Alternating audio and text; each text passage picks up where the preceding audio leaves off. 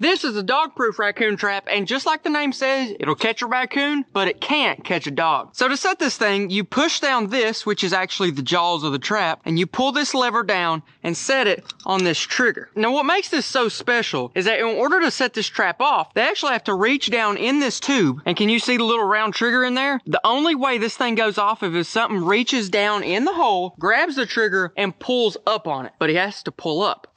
And that is whenever a raccoon's hand will get stuck right in there between the pipe and this little metal jaw. You can bait these up with a lot of things. I prefer dog food because it's quick and easy. You can either stake these in the ground with that swivel, or I built this little wire thing so I can actually wrap it around a tree. And now I'll just come around, wrap this up. It's got a little stake built in so I can just push it down into the ground, nice and sturdy. And then pulling out some dog food and drizzling it, whatever you want to call it, right down the bottom of the trap. That trap's good to go. May have a raccoon here tomorrow, who knows.